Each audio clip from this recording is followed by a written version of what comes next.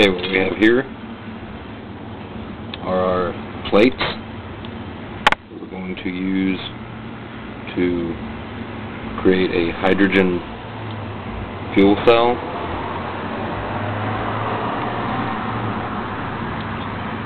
It's about 2 inches wide, 2.5 inches tall, about 3/16 of an inch spacing between them. Got 2 leads coming out of the top, sealed off with hot glue. A little rubber grommet from an oxygen airline.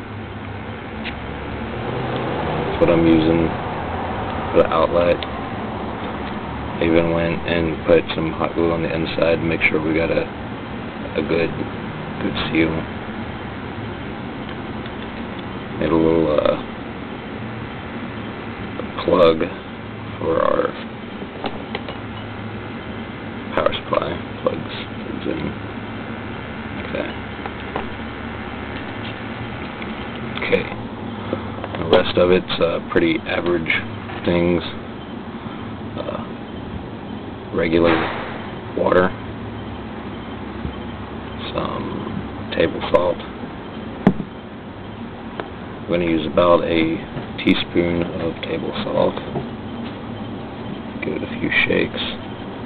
Doesn't have to be a lot, but it has to be enough.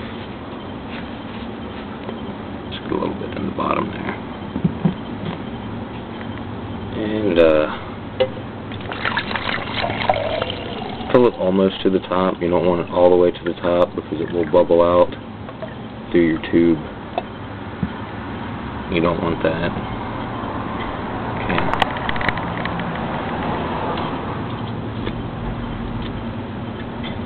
Sit that down like that.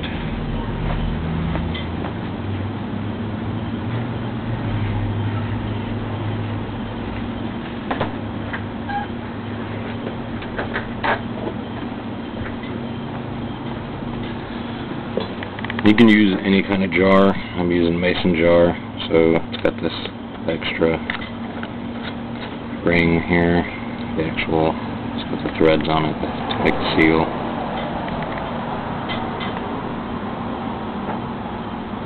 Okay. I'm using a 15-volt direct current power supply. A little more voltage.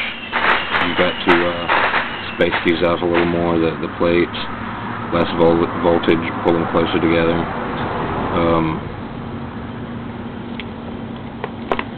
Now we're going to connect this. It's a little apparatus I made. It's a CO2 cartridge, rubber grommet, little glass tube. Glass tube's only there so you can actually hopefully see the flame. Little stand. I've got water inside of this, about halfway, and that creates a valve, so in the event that the flame would happen to go through the tube, it can't get to this. And if flames get to this, then don't know what happened, don't want to know what would happen, but that's why we put the water. It is like a check valve.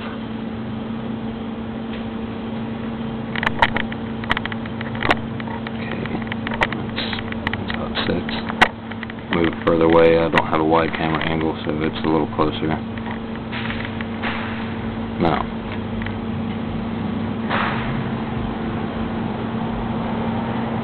I'm going to connect our power supply here. Try to get a close up of what happens to it as soon as I plug it in. See some fizzing come off of one plate.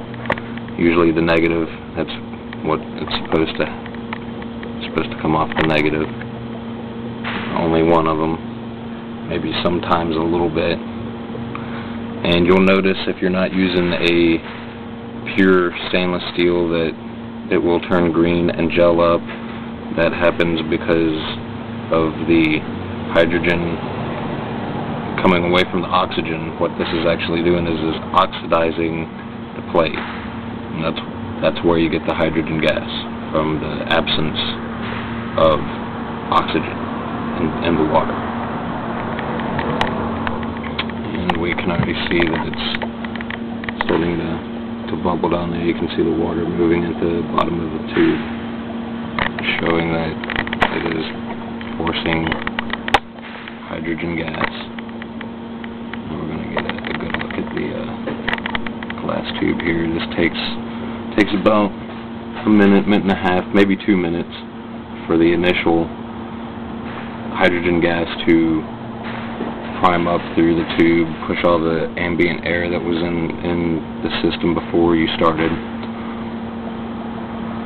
And then you can see it's already starting to turn greenish, gray, yuck.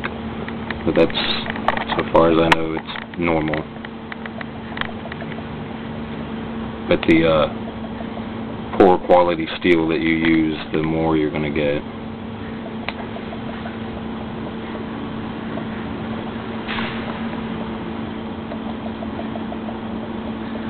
Let that go for just a couple minutes while I find a lighter.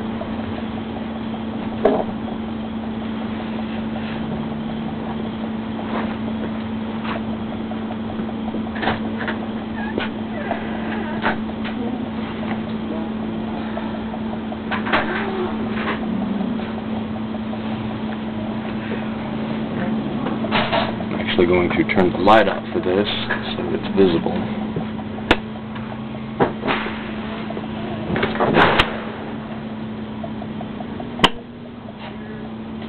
And there it is, hydrogen gas.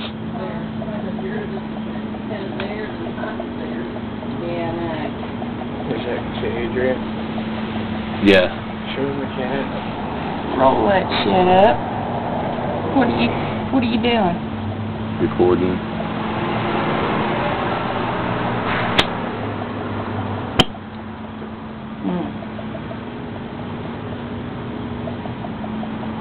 That's how you do that. Kind of like making a gun out of the Pepsi. I mean, out of the tater.